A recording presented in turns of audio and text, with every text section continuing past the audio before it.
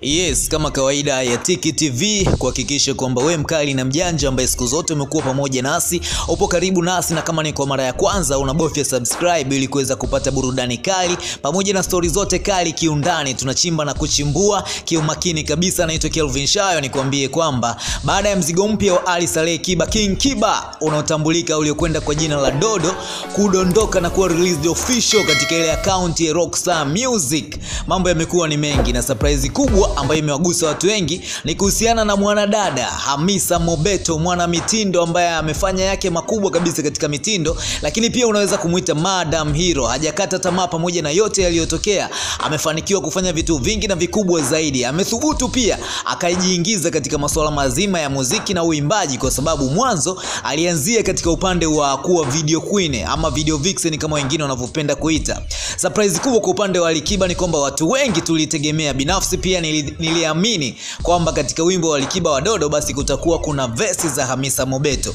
Sasa swali linakuja, je, umeusikiliza wimbo mpaka mwisho? Kama hujaufuatilia mpaka mwisho, jibu ni kwamba Hamisa hajatia verse yoyote pale katika Dodo, hajatia hata chorus. Lakini kwa wewe mkali na mjanja pia unaweza kuniambia kama umesikiliza kiundani zaidi, je, umezisikia zile back vocal vizuri? Kama umezisikia, umesikia sauti ya Hamisa mule ni katika verse gani? Pia unaweza kudrop comment yako na kutuambia zaidi, na mambo yakawa mengi na mazuri zaidi. Lakini pia kikubwa zaidi, Alikiba anakuambia kwamba kupenda ni vitendo na sio maneno.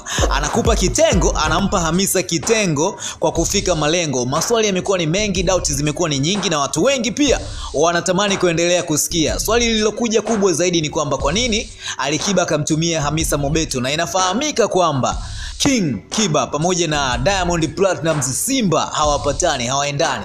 Mwanadada Hamisa Mobetto amewahi kuwa mpenzi wa Diamond Platnumz, bali na upenzi pia ni mzazi mwenza. Wana mtoto anaitwa Dylan, na kama utakumbuka mwanzoni kabisa katika utambulisho wa kufungua rasmi wa Safi Media, Hamisa Mobetto pamoja na Diamond Platnumz walionekana, na Diamond alimtambulisha mama Dylan pale wakati ule, na mambo yakawa ya moto kabisa, mambo yakawa ni mengi. Sasa upande wa pili unakuja, hawa watu hawapatani. Diamond, Hamisa ni kama mke wa Diamond, pamoja na kwamba hawajafunga ndoa, wana mtoto na mambo yanaendelea.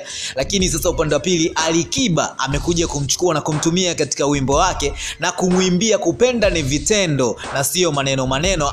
Nakupa kitengo kwa kufika malengo. Na ikumbuke kuwa Alikiba tayari kama kuna tatizo hivi ambalo limetokea baina yake yeye na aliyekuwa mke wake Bi Amina, mambo yamekuwa ni mengi, na mara ya mwisho kabisa udaku ama umbea ama stories za chini kwa chini zilizokuwa zikienea ni kwamba Amina bwana alirudi kwao Mombasa kule, mambo yakawa ni mengi, na Alikiba pia katika baadhi ya interview alikubali na akasema kuoa ama kuishi na mwanamke katika ndoa sio jambo dogo, ni jambo kubwa sana, linahitaji uvumilivu, hekima pamoja na akili ya hali ya juu sana. Kwa mliokuwa kwenye ndoa pia mtatuambia katika hilo ambalo alizungumza Alikiba, kuwepo kwa uvumilivu, hekima ya hali ya juu sana katika ndoa ni jambo ambalo la msingi na la muhimu. Drop comment zenu, pengine mambo ambayo yametokea watu wakavumilia na wanaendelea kuvumilia. Doubt inakuja sasa baada ya Diamond Platnumz kuachana na baby mama wake Tanasha Donna. Mambo yamekuwa ni mengi sasa hivi. Sasa watu walitegemea kwamba anarudisha majeshi kwa Hamisa Mobetto. Katika kurudisha majeshi kwa Hamisa, sijajua na wewe pia utatuambia kama Diamond alikuwa anajua kwamba Hamisa kashafanya chupa na Alikiba au vipi, na kama alikuwa hajui karudisha majeshi kiupande fulani hivi alafu anaona chupa kama hili, unategemea kitu gani? Kuna baadhi ya wadau wana comment na kumwambia Diamond kwamba ajaribu basi kuchukua nafasi yake, pengine ajaribu kutafuta tu hata kupiga walau japo picha tu aposti akiwa na Amina wa Alikiba. Je, team Diamond, team Simba huko mlipo mnazungumziaje hilo swala? Limekaaje yani kiundani zaidi, kama Mondi Chibu Dangote D Billion kama anavyojiita akiamua kulifanyia kazi na kuposti picha akiwa na Alikiba, itakuwa ni sehemu sahihi ya kile ambacho alichokifanya? Atakuwa kajibu mashambulizi kiukubwa ama kiakili zaidi, ama inakuwaje? Lakini ukijaribu pia kuichunguza na kuiangalia video kwa makini sana, utagundua kwamba mlengo mzima ulikuwa katika video hii mwanzoni kabisa, wakati video inaanza ya hapa Alikiba Dodo, ni kwamba Alikiba wanaonekana kina mama ambao kama wanamfunda hivi Hamisa Mobetto. Swali linakuja, je, alikuwa hajafundwa mwanzo au inakuaje? Na anafundwa alafu mwisho wa siku inaelekea kama ndoa fulani hivi, kama umechungulia kwa makini kabisa.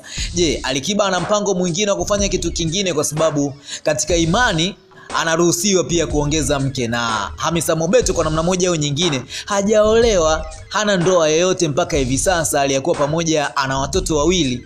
Je, kama akiongeza akifanya mambo hapo inakuaje? Kuna watu ambao pia wanaendelea kujiuliza. Unaweza kudrop comment yako na kutuambia mtazamo wako katika hilo, upo vipi? Kwa sababu tuliona kwamba kwa upande wa Diamond Platnumz alipofanya tu video na Hamisa Mobetto, na watu wanasema kwamba Hamisa ni mwanamke ambaye anaichungulia na haipotezeagi fursa hata mara moja. Alipoona uwekezaji wa D billion Diamond Platnumz na mambo mengi na mazuri, ikatokea tu akajikuta amepata mtoto. Ina maana kwa namna moja au nyingine mtoto Dylan atakuwa katika mazingira mazuri, kwamba mzee D billion Simba Chibu Dangote kashamwandalia mazingira katika upande wa mafanikio. Mtoto anazaliwa, kuna media, kuna biashara mbalimbali, kuna uwekezaji mkubwa tu ambao Diamond kaufanya.